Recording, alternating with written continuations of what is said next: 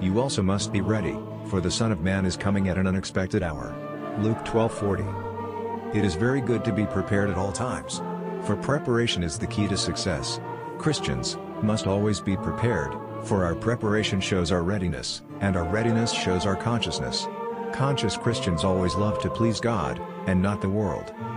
Hence, we must be ready and prepared at all times, for faithful Christians will surely receive the gift of heaven, while an unfaithful Christian is rewarded with hellfire. So to be ready means 1. To love God deeper, and be always ready to keep His commandments. 2. A ready and prepared Christian is a spiritually and physically matured person, who knows what God is expected of him or her, and he or she is always ready to do it. Therefore, as Christians, we must always be focused, so that we can make it to heaven at the end of time. Dear Lord Jesus Christ, help us to be faithful always. Amen.